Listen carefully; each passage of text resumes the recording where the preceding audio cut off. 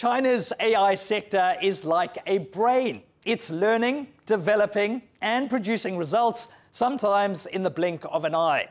We saw that with DeepSeek, the AI assistant that came out last month. But Chinese AI is deeper than DeepSeek. The industry has different parts that do different things, but they're also connected in all sorts of ways, just like a brain. The sector now has roughly 4,500 businesses. Some are big names and they're doing big things. Tech giant Baidu looks set to release a new AI model later this year.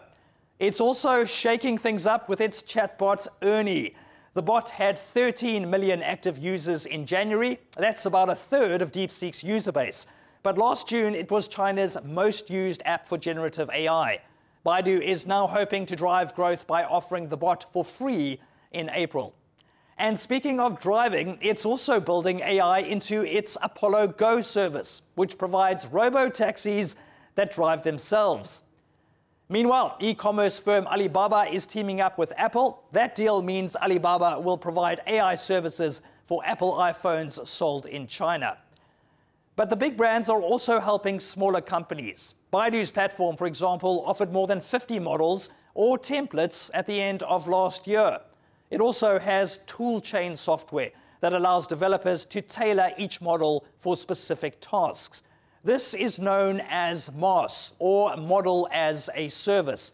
It's a system designed to remove barriers. In other words, developers don't spend time and money building models from scratch.